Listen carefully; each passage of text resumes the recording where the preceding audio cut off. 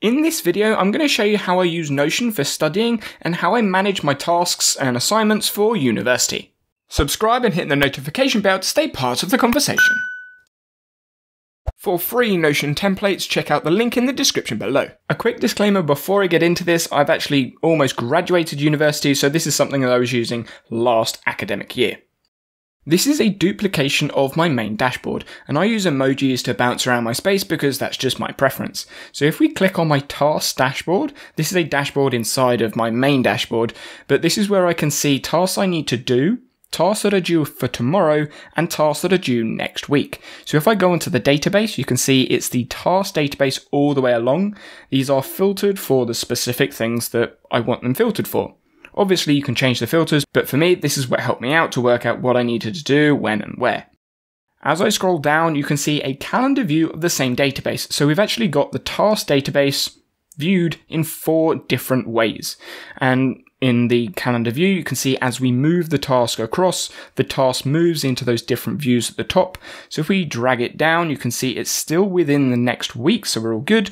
But as we move it one day further, it's actually outside of next week, so it's not showing, but I can see it on my calendar view. Then if I drag it back to today, it will be in today's tasks. Now I can add a task in any of these views and it will go all the way across. So if we add task 2, you can see I can add an assignment if I want to, and then I have the tick box for when I've done the task. But as I've added this task in for tomorrow, it's going to show up in tomorrow's view. Now when I go back to my main student workspace dashboard, I can see all of those tasks. Now I do have one task that was on a month beforehand, which is why there's 2 task 2s there. And then as I do the task, I can tick them off and then they will disappear from that view. When I move over, you can see upcoming lectures, and I was using this for basically keeping track of all the lectures I had. And I think that's classes for those of you that are in America, but essentially these are different things where I turn up and I take notes. And these lectures are related to topics. But again, I have a dashboard for lectures to make sure all of my lectures are sorted out. So as I go in, I still have those 3 different views, today, tomorrow, and within the next week. And then I have that calendar view down the bottom.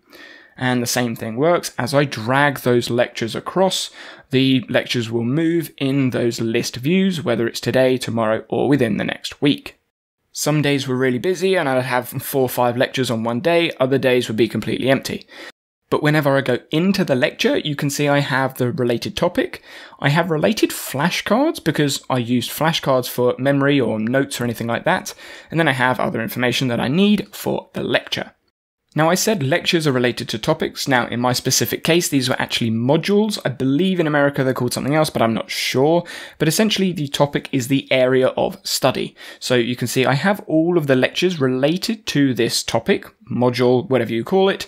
And then I have the assignment. So some modules I would have 1 or 2 assignments. So I would create the assignment and then put it with the topic. And then I would have all of the different lectures throughout the year related to the topic.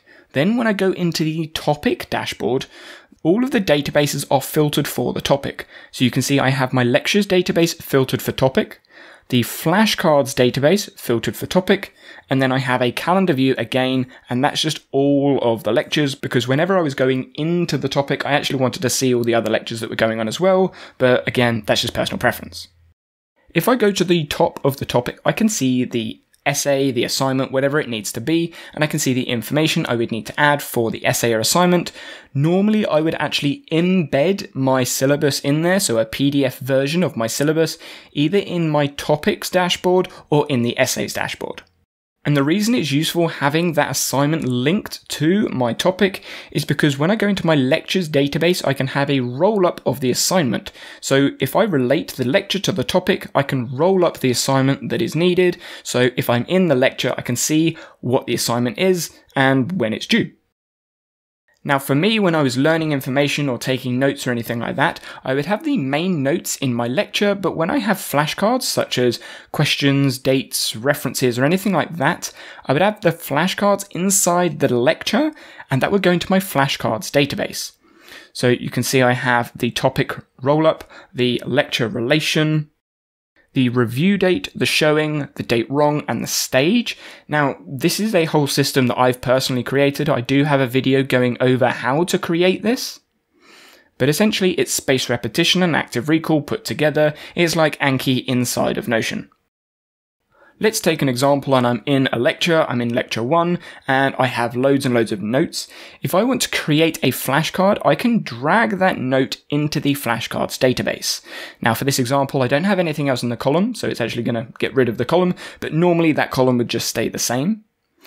Now because I'm in this flashcard, it's already related to the lecture. So I personally have a load of templates for the different modules, different lectures, to basically create different decks of cards.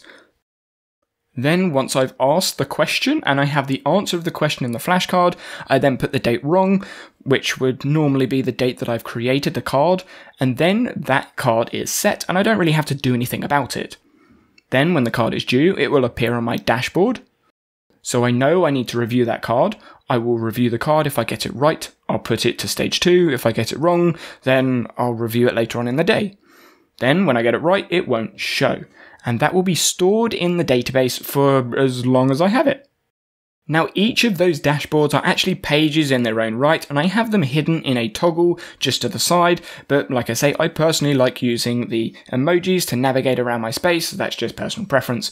You could have those pages displayed as you want, but again, you can design Notion exactly how you want, whatever way you want, it's up to you. If you want to buy this exact template, there's a link in the description below that will take you to my page and you can find the template there. But until then, if you're interested to learn more about Notion, check out this video over here and I'll see you there.